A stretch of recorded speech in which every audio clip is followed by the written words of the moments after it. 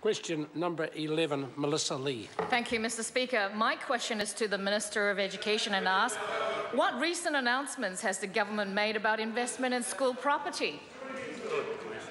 The Honourable Hikia Parata. Tēnā koe, Mr. Speaker. Tēnā koe. Mr. Speaker, this week I was pleased to announce over $30 million towards school redevelopments in Auckland.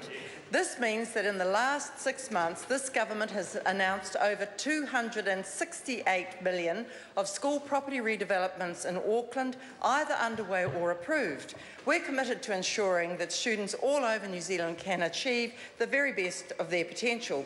And that's why we're addressing the needs of schools with complex property issues, and we're also building new classrooms to accommodate role growth up and down the country. Supplementary question. Supplementary question, Melissa Lee. Thank you, Mr. Speaker. To the Minister, what priority is the government giving to school property needs? The Honourable Hikia Parata. Mr. Speaker, in this year's budget, Associate Minister Kay and I announced over $880 million in new money for school infrastructure.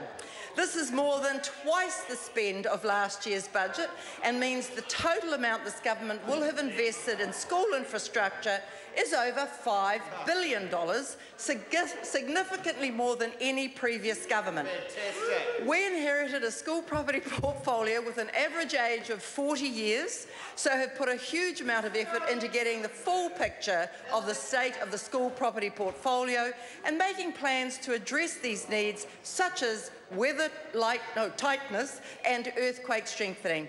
On top of this, we are also expanding the school network where necessary to accommodate role growth in line with New Zealand's changing population.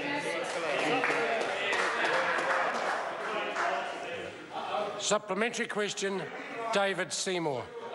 Can the Minister confirm that Newmarket School's new building is the first 4-storey classroom building in an Auckland school, will have 11 new learning spaces and a new school hall, and is a very welcome addition to the school network in that area by local residents?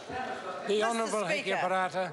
I am delighted and fully able to confirm the member's question, and it is to the tune of $8.7 million announced on the 18th of July. There are many happy people in Newmarket, as there are on this side of the House. Order. Order. Point of order. Point of order. Point of order. Yeah, thank you, Mr. Speaker. I seek leave of the House to submit 2 documents relating to the Northland School Cluster Agreement with Fuji Xerox.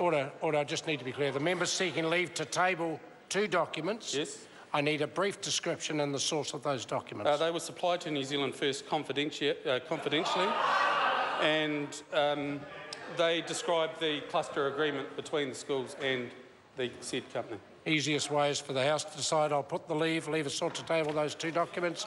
Is there any objection? There is objection. Question number 12.